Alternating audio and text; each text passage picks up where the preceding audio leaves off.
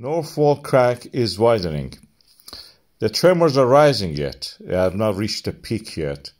And the volcano has yet to work out and accommodate all this lava. But what we are seeing now, north part of the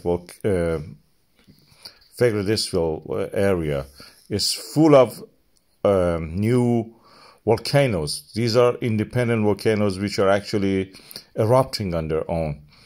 Beside that, the north side of the volcano has now is independent from the volcano itself.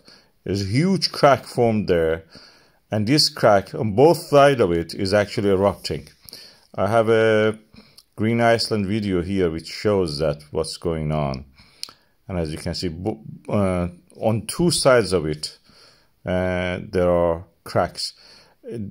This eventually, as you know, this is all in the fissure line of the volcano.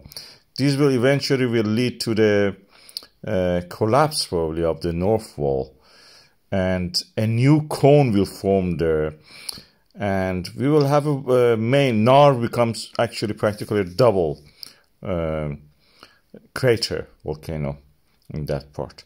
But the rest of the area is full of other volcanoes, tiny volcanoes at the moment. They will grow bigger.